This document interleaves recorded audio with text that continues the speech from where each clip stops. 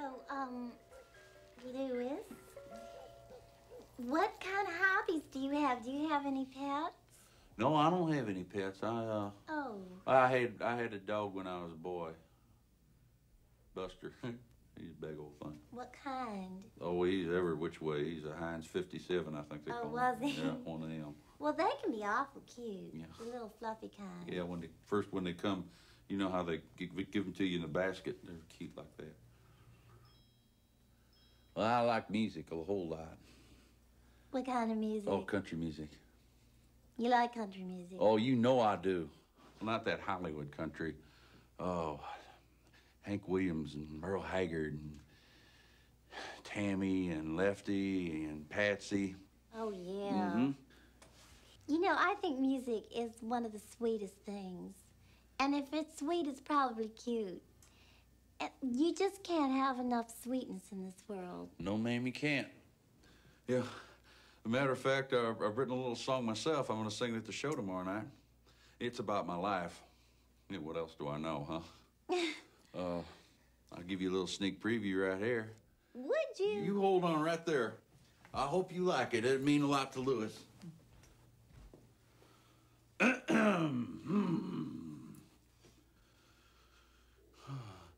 In 1950, when I was born,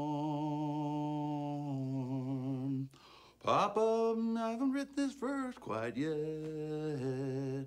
6 feet tall and size 12 shoes. Ba-da-da-da-da-da-da. People like us, we don't want freedom. We meow, meow, meow. We just want someone to love. Ta-da! What'd you think? You know, when you sing them, your eye sockets go back in your head and it makes your eyes get beady. Well, what about my music? It's awful sad. I couldn't have that kind of sadness in my life. Do you really feel that way? I never thought about it. Maybe I am kind of sad. I like sad songs. They make me want to lie on the floor. Louis the Bear on the floor.